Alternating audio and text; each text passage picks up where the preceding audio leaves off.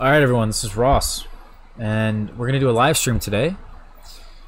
We're going to talk all about how I choose the varieties of figs that I choose and why I choose them, how I come to that conclusion. At the end of this video, we're going to do a nice little Q&A for those of you guys who are here, want to join in on the live stream. You can. I think a big part of the reason why I'm doing this tonight, and I didn't give anybody a heads up, sorry for that, guys. But the reason I didn't do that is because, you know what? Yeah, there we go. I just turned on the chat. But the whole reason I didn't do that is because I forgot about Fruit Talk tonight. Totally forgot to release the episode of Fruit Talk tonight. So I think tomorrow we'll probably do that tomorrow morning and release the episode of Fruit Talk. And then that way we have continuing the trend of just constant videos. I think I'm over 250 videos now in a row or something. I'm losing track, guys. Hey, man, how's it going? How are the videos coming, by the way? But anyway, guys, let's get into this little video here. Alright, so how do I choose the varieties that I choose? Well, I think through experience I've learned that there's a certain style of fig that I really like, and I don't know if I've become biased towards that style of fig or you know, I really like smaller figs. Isn't that weird though? Most of you guys probably like larger figs, right? Everyone wants a larger fruit. But for me in my climate, a large fig with the amount of humidity that we have is just not a good idea. So I always look for smaller figs, and one of the smaller figs that I look for and I really like because it's so reliable, it's early, it's hardy, it's also very rain resistant, it doesn't split, it doesn't get affected by insects nearly as much. It's called Celeste, and Celeste is a really great fig. Here is one called Blue Celeste. And Blue Celeste, I really am a big fan of, or becoming a big fan of. I've got to try this fig. It's definitely an improvement of Celeste, and they're certainly different. So when people mention, you know, what your standard Celeste looks like, you could actually have Blue Celeste, right? It's possible. This fig actually is all over the United States. It's very common. It was definitely brought in from Europe, as all figs were, or maybe from the Middle East, right? We don't know the exact origin of all these figs. It could also be a nice little adaptation of Celeste itself that has adapted to a certain climate over time and in fact turned itself into its own variety. We don't know. But here's a nice little improvement on Celeste called Blue Celeste that I'm really a big fan of. It's well described in Condit's monograph. You can see it has the Celeste style leaves here and the Celeste styled look, right? It's got the slender look, a longer stem, a void in the center. You know, it's not the ideal fig in terms of size, maybe not even a flavor, but this is the kind of fig that is the most appealing to me. And I don't know if I'm biased towards these smaller, slender looking figs or what, but these are the kind of figs that seem to do well in my climate. Let me show you guys more example. Yeah, thank you for your consistency. Yeah, I'm really excited to be consistent, to be honest with you. You know, it's a really good thing to do in anyone's life, is to be consistent at one thing, no matter what it is. It just makes being consistent at other things easier. But anyway, let me show you guys another example. This is called Violette of Marseille, and Violette of Marseille is not one that I have yet, but this fig is actually very similar to Black Celeste. And again, being consistent with that slender look, right? That longer neck, smaller fig. It's got a dark red interior.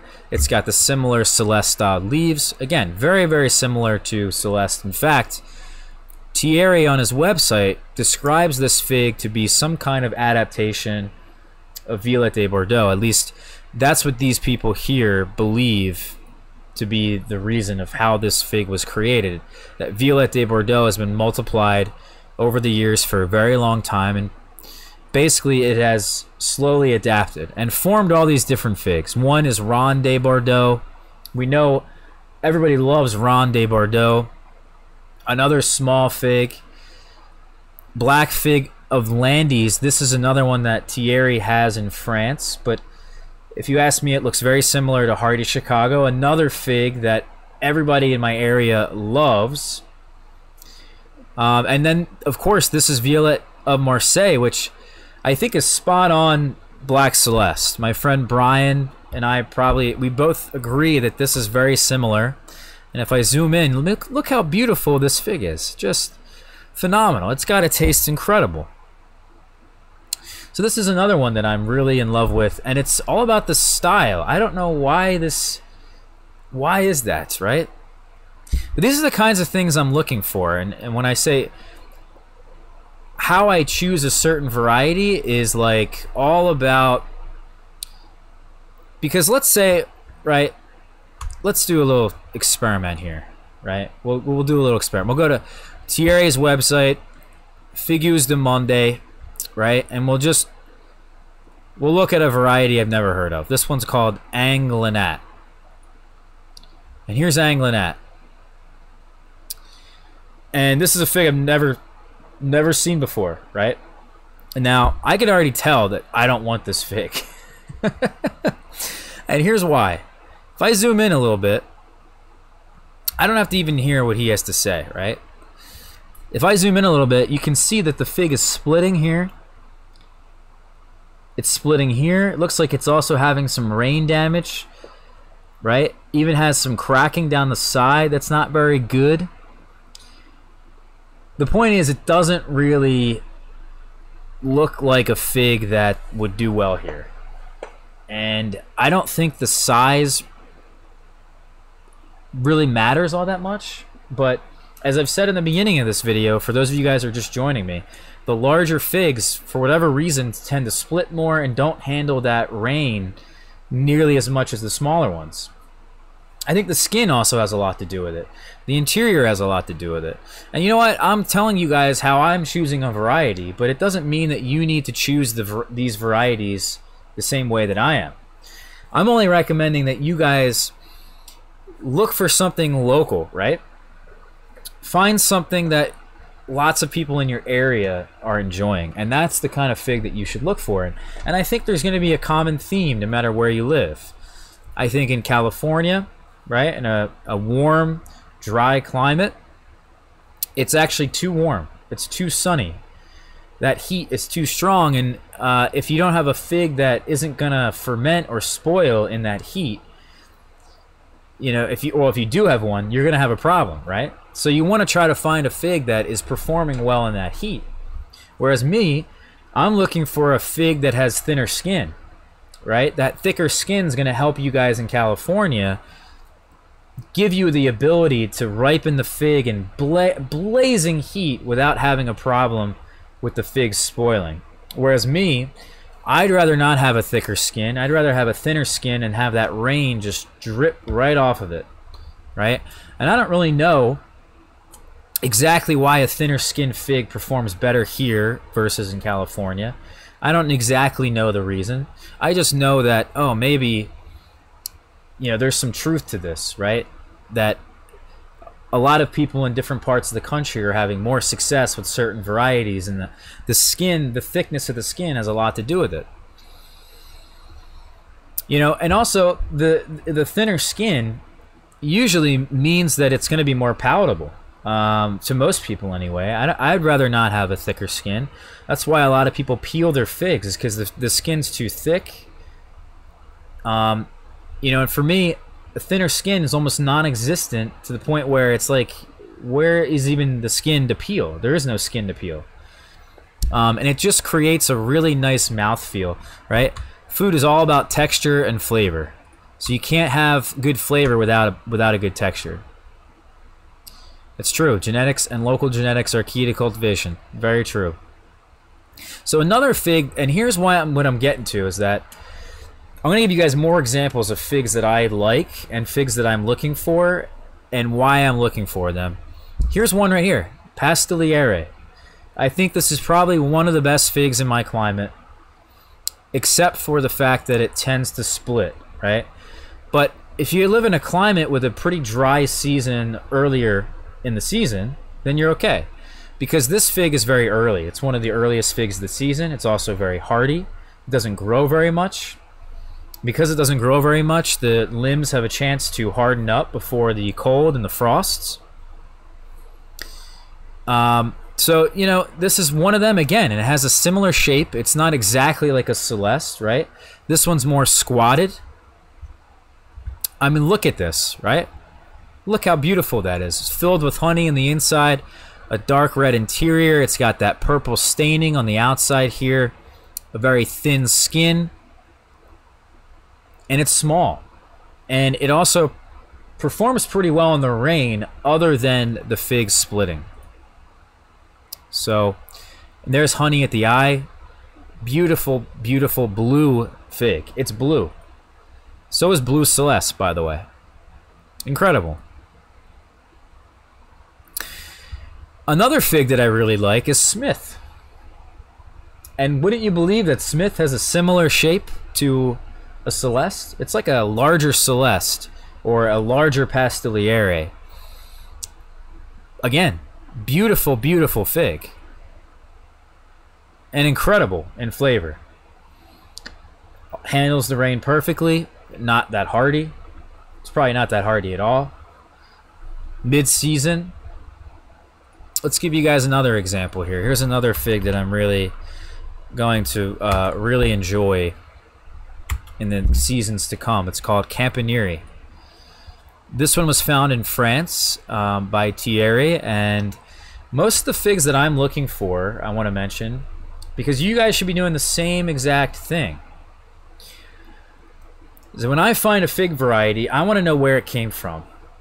And wherever that fig originated and was growing there for years, that's going to tell me some good indicators of what is going to do well in my climate. Now, believe it or not, France is really not all that different of a climate from mine. Well, it is different, but in terms of the growing season itself, they have a cooler growing season than where I live. At least parts of France. They also have pretty good rain, right? They have lots of moisture. So because they have some warmth, they have a longer season than myself, but they have that moisture in the air with cooler temperatures. That's kind of really reminiscent of my climate.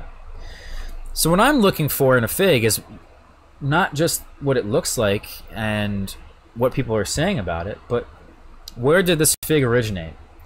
And if a fig originates in France and it's been growing there for hundreds of years, perhaps, or even 50 years, you bet that it's going to be somewhat adapted to that climate, and over the years has withstood the test of time, right? Withstood really extreme cold. It turns out that not only is Campaniere extremely early, but it's one of the hardiest figs that Thierry has in his collection. And it's withstood just tons and tons of cold. Look, this is a very similar shape to Pastiliere, believe it or not. A flatter fig, a smaller fig, the longer stem, thin skin, beautiful red interior with the honey in there. Unbelievably beautiful variety that handles the rain well. So again, this is like the kind of thing that I'm interested in when it comes to figs. You guys not convinced yet? Let me give you guys more examples of some figs that do really well in my climate. Well, I guess he doesn't have a photo of Violet de Bordeaux, but if I go to my videos here and I put in Petit Albique, this is a very similar fig to Violet de Bordeaux. And Violet de Bordeaux is undoubtedly one of the best figs in my climate. Handles the rain perfectly. It has a small eye, as you just saw, right? It's mid-season. It's very productive. It's also actually quite hardy. A very old variety from the Bordeaux region of Spain, and I mean, it just makes sense, right? That I should be looking for figs that originated in France or in northern Italy or parts of maybe Croatia, really cold or cooler parts of the Mediterranean, maybe even mountainous regions of Iraq or Iran. You know, things that are a similar climate to my own. And it's a shame that there isn't really many figs that have originated in Japan or China, because they probably have the closest climate to my own. As we've done the Köppen climate classification system, you look that up, that is what basically tells you what kind of climate you're in. And because you're in that climate, you should then look towards other climates to see what's similar to your own. So I hope this helped you guys out in some way. For those of you guys who are interested in figs, we're going to do a little bit of a Q&A here. Any of you guys have any questions? I want to do a quick Q&A, tell you guys a little bit maybe what's going on in the yard right now, in this current time of the year, what I'm doing and what's important, because I did want to make a couple announcements. So we'll do that now while you guys think of some questions that you guys may have and want to ask me. Thank you everybody for joining me, by the way. Gardner Earth Guy says, hey, I'm a fig, nom nom nom, on northwest Florida coast, using this winter season root cuttings of proven producers from client homes. Thanks for devoting a channel about figs. Well, you're doing it right. If you find anything interesting, let me know. Any of you guys. You know, I would love to see some of you guys, what you're growing in your climate, what fig varieties that you guys have. There's all kinds of crazy stuff out there that I don't know about. There's probably so many heirlooms out there that exist. It's just really cool to be able to find a nice little heirloom. Bella, yeah, you can ask me any questions you want. That's kind of what the purpose of this Q&A is. Let's make a couple announcements real quick, though. We do have a new website. I mentioned the website prior in other videos, but the website that I was using on Weebly wasn't free. They lied to me. I'm very upset about it. I feel a bit, I feel like I've been kind of tricked in a couple things lately. It's really been upsetting that, I mean, maybe not Weebly's intentionally doing this, but it certainly seemed like they were intentionally tricking me. But my website, I really wanted it to be free. I wanted it to be a source for my blog. I didn't necessarily care about the domain name and if there's ads on the website. I just want it to be some kind of online presence that you guys could go to and look at the blog here that we've listed. We talked about the how I was on the radio recently. For those of you guys who didn't know that, it was really, really cool. We also did a nice little write-up on fig synonyms, and we have the one we talked about originally, which was on growing figs in cold climates. We're going to do all kinds of things like this, like we do on Instagram and Facebook and Twitter. For those of you guys who follow me there, please follow me there if you guys haven't already. But we do all kinds of things like what we do on the blog, but on the blog I'm making it more long form, more in-depth information, things to really help you guys out. And you know what? The social media is more about quick, you know, in your face, just short information. Unfortunately, that's kind of what social media has become. When I first started on Facebook with you guys, everything was super long, and I'm glad to kind of have that back on the website. It's rossratty.wixsite.com/blog. That's a mouthful, I know, but please bookmark this website, guys, and go down to the bottom here and sign up for the newsletter. And I think what this basically does is that you guys will get a notification when I make a new blog post. And I'm going to be doing announcements kind of through this as well, not just through social media. So if you guys want to get notified through this, be my guest. It's up to you. We also have a nice little consulting page that we've set up for those of you guys who want my help setting up an orchard of any kind, whether it's figs or not. I actually have my first client, believe it or not. I am using OBS, by the way, but I did get my first client that we're gonna see him, Adam, on the 24th, I believe. So that's awesome. I'm a consultant now, guys.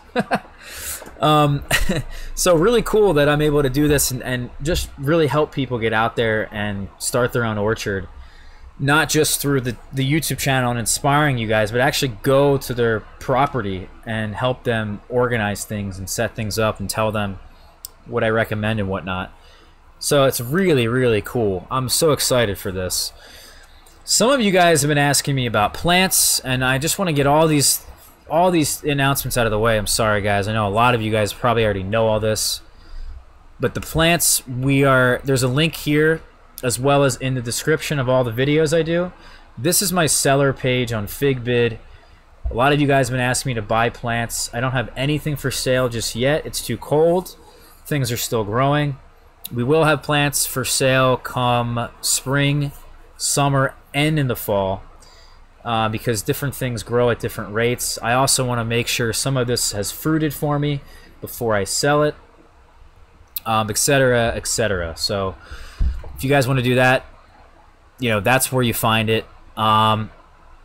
Is there another announcement that I want to make? Oh, I do want to mention to you guys what is going on in my current climate and what I'm doing right now indoors. Because we've got lots of cuttings rooting. You guys have probably seen that. We're also doing lots of seeds. And if you guys go to my channel here, there's a new playlist I'm creating. It's called 250 Days of Gardening. I have 180 days of frost-free days, but I think I can push that to somewhere around 250 days, maybe even more, starting now. And here we have what is the beginning, I guess. We already have 6 videos in here of the beginning processes of my year, my season. And we're going to document the entire gardening process from day 1 all the way to the end, probably till this time next year, just like we've done with the fig cuttings, to let you guys know how all this is happening as it's happening. I think the fig cutting thing has been really, really cool, and I know a lot of you guys have appreciated that.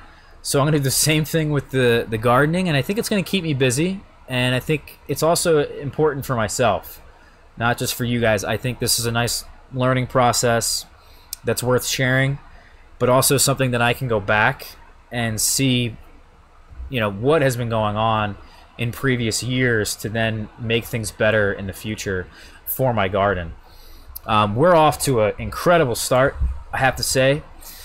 The lights in the closet makes the biggest difference, whether it's the fig cuttings or the seeds. It's night and day. Just having the right lights really makes a big difference, and I didn't really spend all that much money on lighting.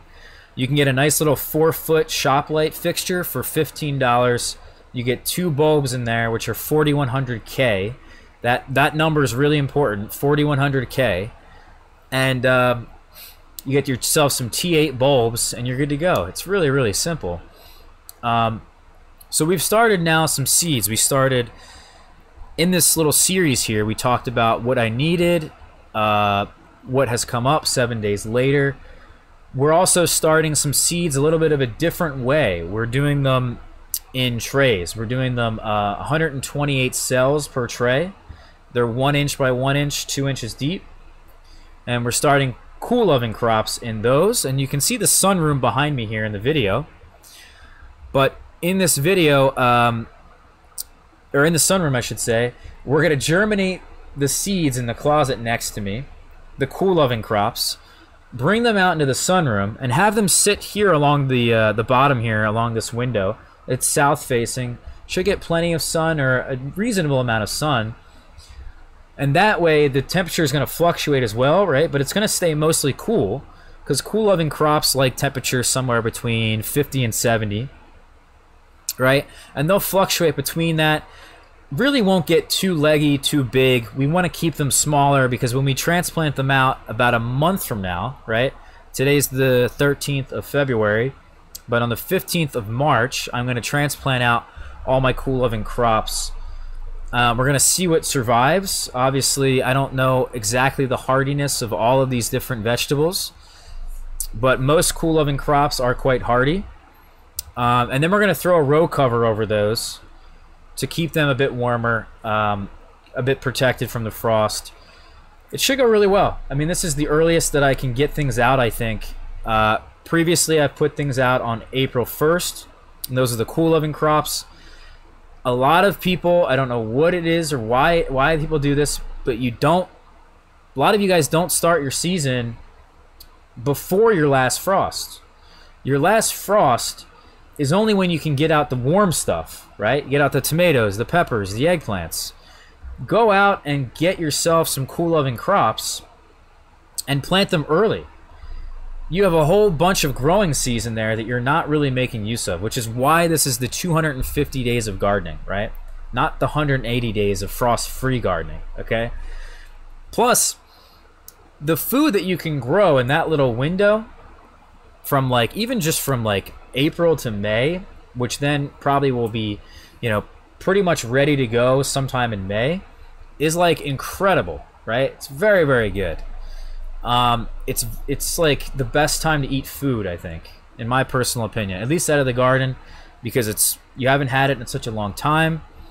There's things like snap peas that you guys can grow, carrots, turnips, beets. All that stuff is really, really good. Especially the snap peas, right? You could just take that stuff right off the vine, take a carrot out of the ground and eat it. You don't have to prepare it. You're out there doing gardening work and you got something to eat. So, I don't know. Take advantage of it. The other things we did, just the last thing I want to mention here before I answer your guys' questions, we started some seeds of the tomatoes, the eggplants, and the onions. And those were done February 1st. And the reason we did them so early, in the case of the tomatoes, the peppers, and the eggplants, is that we want to get them as large as possible. I put them in large pots. I don't really care how leggy they get. I want them to be as strong as possible so that when we transplant them in the ground, I can actually transplant them sideways. I can dig a trench and put them on their side rather than having the tomato plant grow upwards. They'll grow roots along the stem there, and I'll have really strong plants come spring. Really excited for that.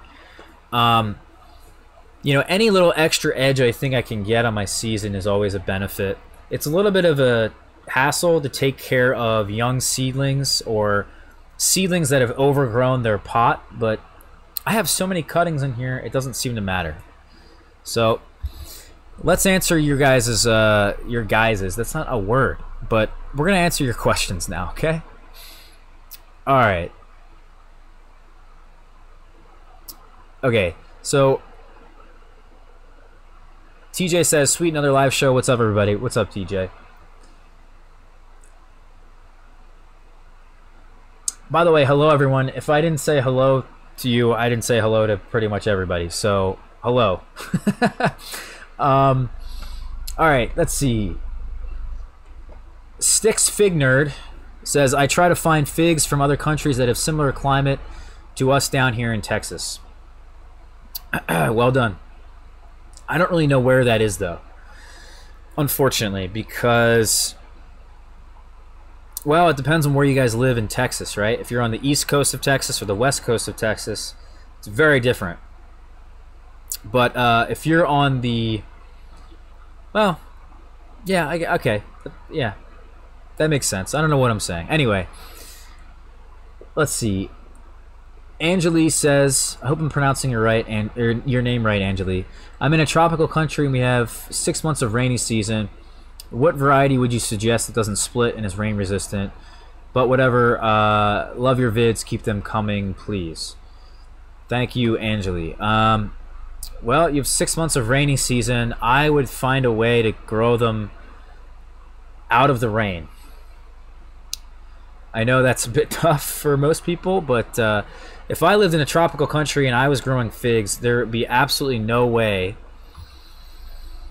in my mind that I would grow figs without some kind of cover. Whether or not you could set the cover up and then take it down and put it back up and take it down, you know, that is always a great option. I would also cover the pot itself. I would keep all water from getting in the pot, and I would completely control the water that goes into the pot, because your biggest defense against rain is actually less moisture in the soil.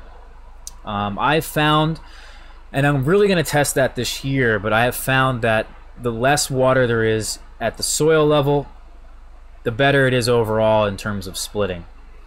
In terms of varieties, I would say Violet de Bordeaux. It's probably a really good one. Improved Celeste, Hardy Chicago.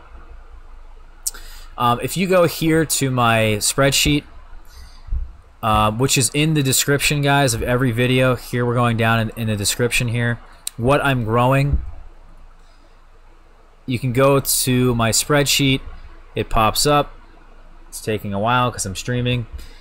But top performing figs. The majority of these figs here are very rain resistant and would be a worthwhile trial in your climate. It's really important that I have rain resistant varieties, so I would go with actually Col Noir is showing really good rain resistance from Thierry. Blue or Black Celeste, I mean, a lot of the Celeste styled figs are doing really well. They've always done really well. You know, Improved Celeste is another one. I would say Long de Doute is probably another one that's good. LSU Champagne, LSU Holier, LSU Purple. Maybe not LSU Tiger. That one seems to split a bit more. Which is funny because all the LSU figs, most of them have Celeste in their parentage. So find something like I've just mentioned in this whole entire video of how to select a variety. You're kind of looking for Celeste, really. Okay.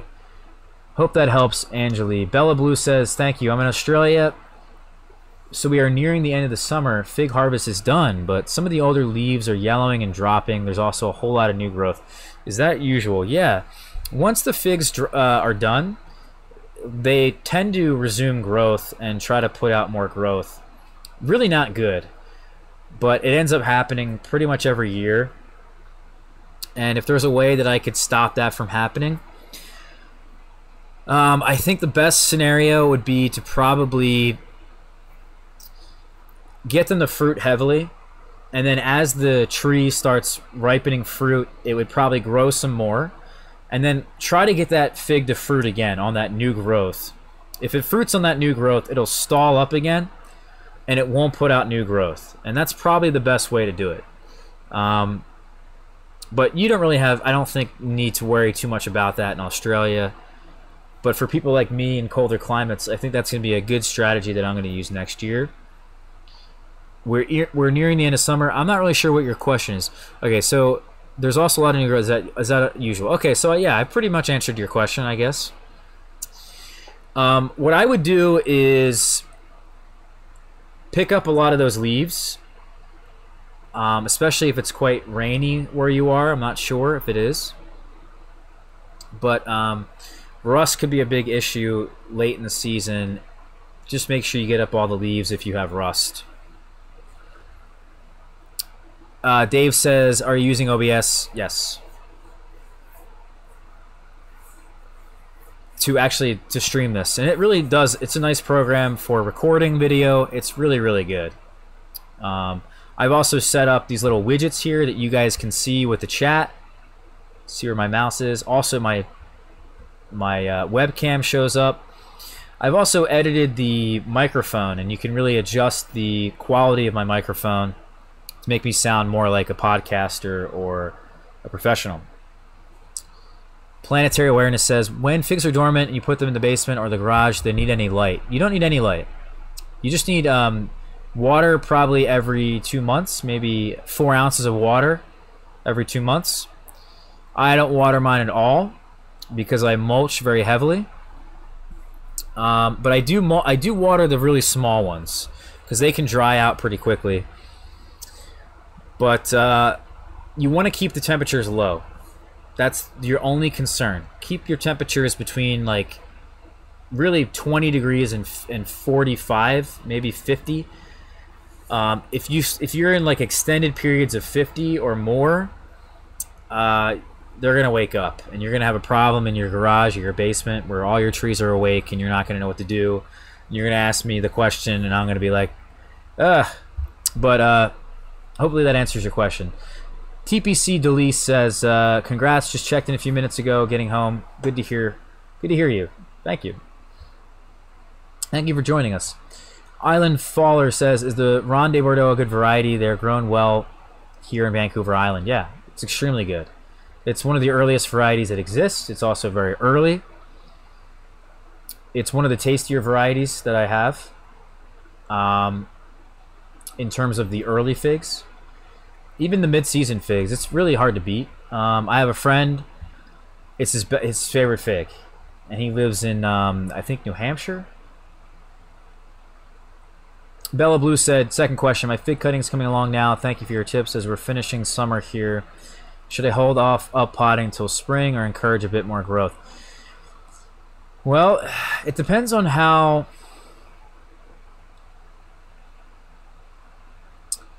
Yeah, I would certainly hold off, because if you up pot your fig and it's not very strong, you know, it's not really well rooted, it has a weaker root system, maybe the soil is quite wet, maybe it's not a well draining soil, it's probably a bad idea. If the soil is too wet and stays too wet throughout the dormancy process, you could lose the tree, which is why I only recommend watering them at the bare minimum throughout dormancy. Every 2 months, 4 ounces of water. That's it. You know, lots of people have killed their tree over the wintertime because they either up potted it into a swamp, right? You up pot it and you put it in something that's holding so much water, the roots are going to rot and then the tree's going to die.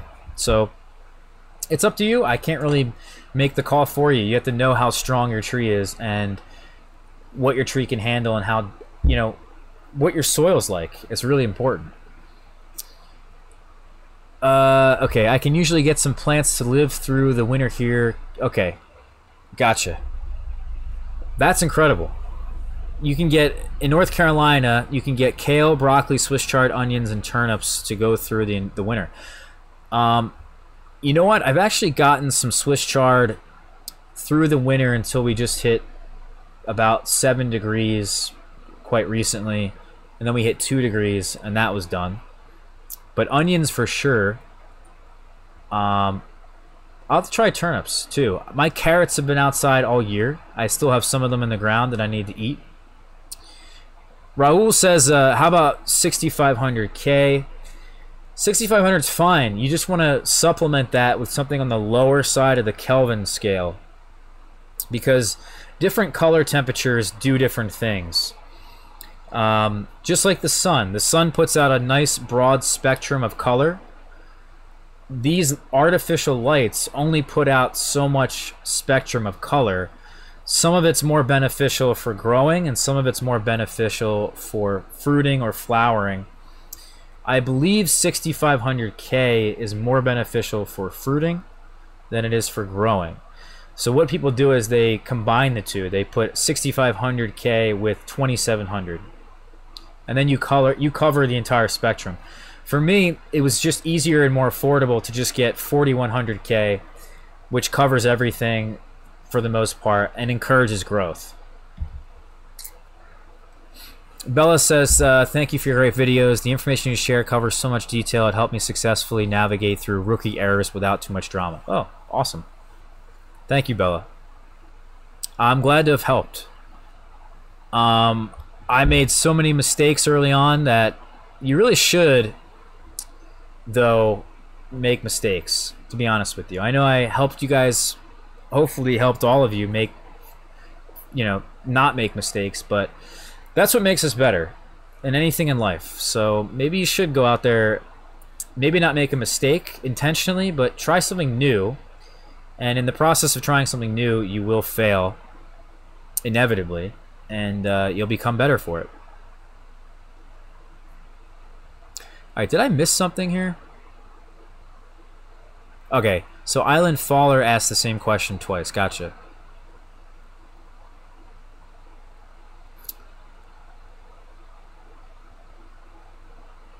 Okay, Wayne says, I left the column in the Bahamas. No fig trees anywhere in the ground here. Well, the Bahamas is tropical, isn't it?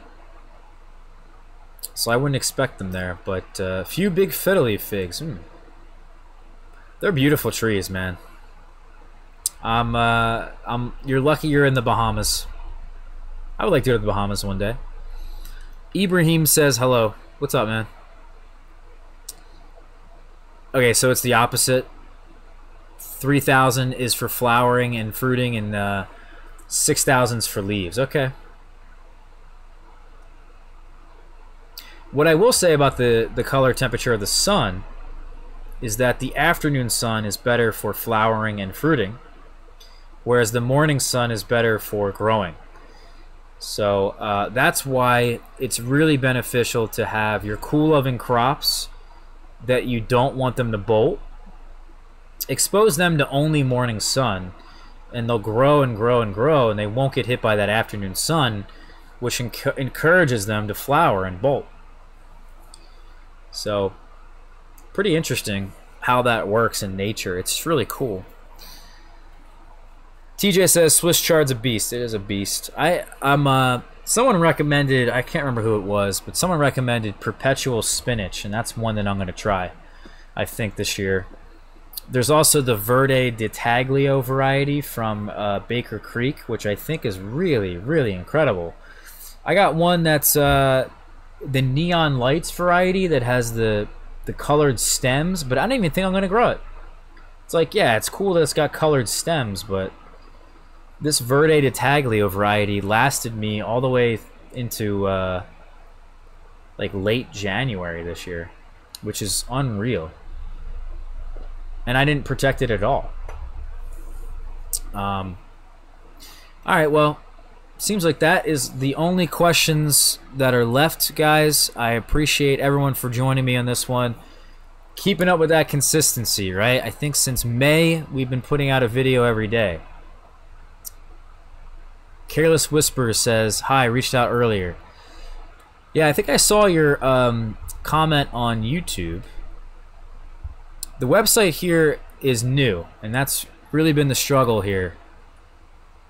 rossratty.wixsite.com/blog. We had to change this, unfortunately, because Weebly is no longer free. So we switched to a free service, which is Wix. So we need to buy figs urgently. Well, I don't have anything for sale right now. Like I said along this video in the announcement section, we just don't have any trees for sale right now.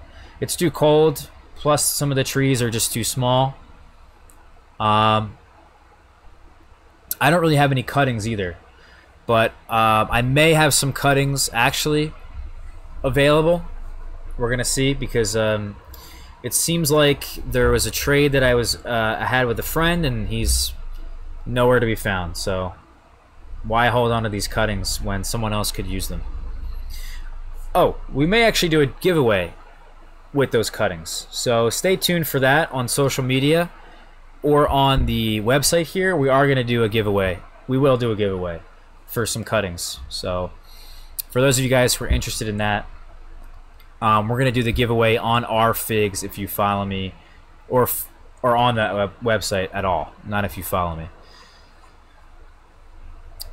Gotcha. Well, you know, there's still people on Figbid here that are selling cuttings if you're interested.